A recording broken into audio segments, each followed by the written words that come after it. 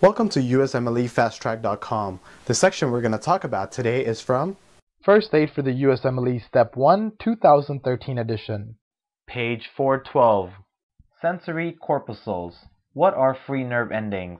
Free nerve endings is an unspecialized afferent nerve ending, meaning it brings information from the body's periphery towards the brain. They function as a cutaneous receptor to detect pain. What are the two sensory fibers of the free nerve ending? The two sensory fibers of the free nerve ending are C fibers and A delta fibers. Describe the C fibers. The C fibers are slow, unmyelinated fibers. Describe the A delta fiber. The A delta fibers are fast, myelinated fibers. Where are the free nerve endings located?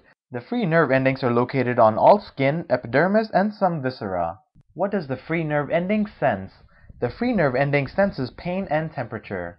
Describe the fibers of Meissner's corpuscles, also known as tactile corpuscles. The fibers of Meissner's corpuscles, also known as tactile corpuscles, are large myelinated fibers and they're known to adapt quickly.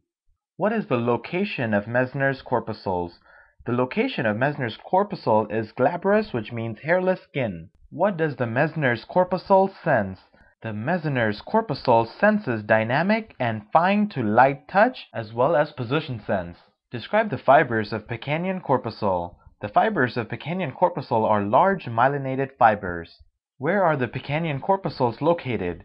The Pacinian corpuscles are located deep in the skin layers. They're also located in the ligaments and joints. What does the Pacinian corpuscle sense?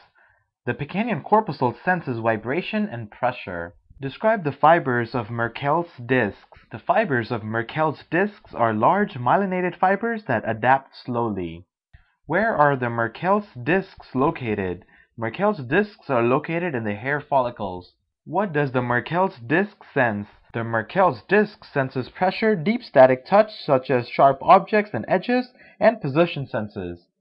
For more information on this topic, click on the link in the description section below. For a full USMLE Step 1 review, be sure to check us out at USMLEFasttrack.com, where we help you review the entire first aid for the USMLE Step 1 with high quality videos and hundreds of detailed pictures for a better understanding of the material.